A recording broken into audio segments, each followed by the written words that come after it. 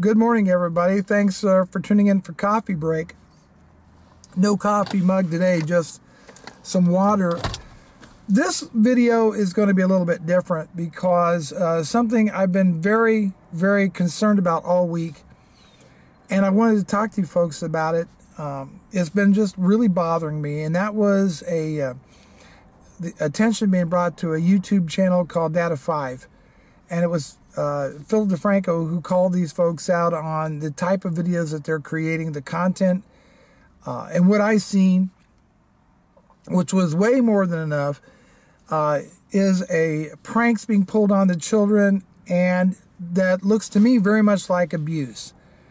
And the video in particular is where the parents took and put ink or invisible ink on the carpet, and they just laid into this poor kid, and they used terrible language at the kid and made the kid cry, and he was terrified, and you could see it. It wasn't acting at all. You can tell that this was real legitimate fear on this kid's part.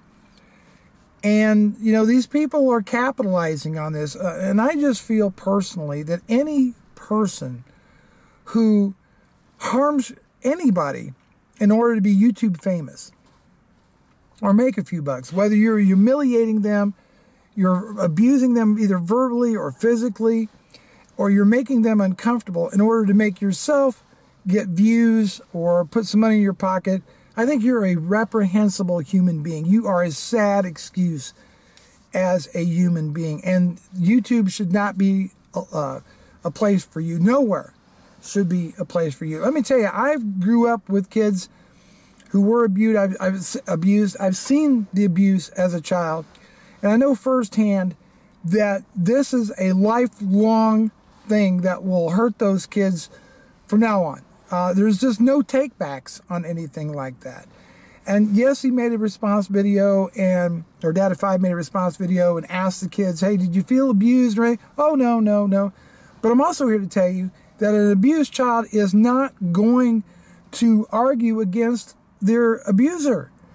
Especially their parents. They're going to say, oh, because it's fear. That's what little kids do. Kids always find a way to blame themselves for what goes wrong. It's always somehow their fault. That's just the nature of being a kid. And, you know, YouTube's a wonderful platform. I enjoy it. I've been making videos since 2008, but I have never, by God, ever hurt anybody, insulted anybody, humiliated anybody in order to get a view on my channel. I never will. I would quit making YouTube videos right now if that's the kind of crap that I would have to resort to in order to gain subscribers and make money off YouTube. That would make the lowest of the lowest human beings out there. DaddyOFive apparently wanted to start a GoFundMe campaign to sue David DeFranco. You see, he's blaming the accuser rather than looking at himself going, what kind of asshole am I?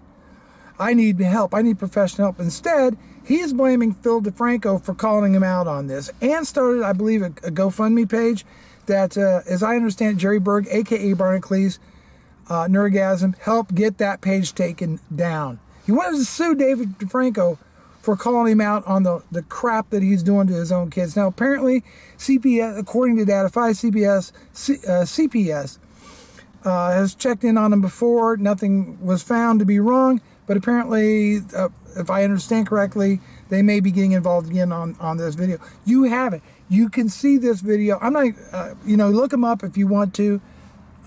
This is horrific. I don't even know if the video is still up. I think maybe they might have took it down. I don't know. You can certainly see it on Phil DeFranco's channel. But the bottom line is, I feel sorry for anybody that has got to resort to that kind of crap in order to get views or to be YouTube famous. It's simply hurting another human being, and God dang it, your own kids, or a kid.